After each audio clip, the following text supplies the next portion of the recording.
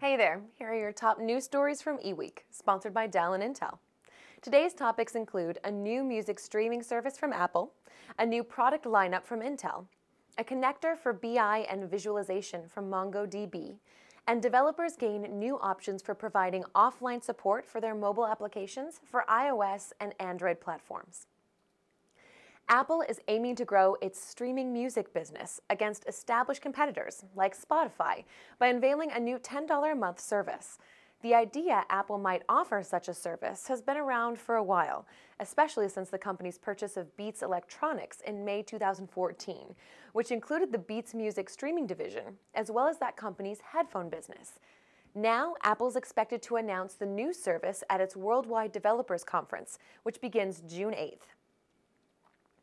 At the Computex 2015 show in Taiwan, Intel introduced the 14-nanometer Xeon E3-1200 V4 product lineup, which is integrated with the vendor's Iris Pro P6300 graphics. Company officials are aiming the new processors at cloud-based workloads with high visual demands, such as high-definition video transcoding, complex 3D applications, and the delivery of remote workstation software. MongoDB recently announced a new connector that links MongoDB to industry-standard BI and data visualization tools.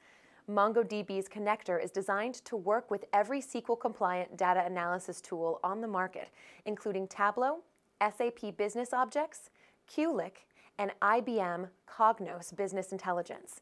The technology is now in preview release and is expected to become generally available in the fourth quarter of 2015. Developers of mobile applications for iOS and Android platforms have a new option for enabling offline support for their applications. Google has released a mobile offline software development kit for both platforms that it says will help developers build applications that work smoothly, even when not connected to the internet. The mobile offline capability is based on a mobile cloud service from Google's acquisition of Firebase last October. It's designed to give developers a way to overcome the limitations of traditional programming approaches in a mobile context. Thanks for watching.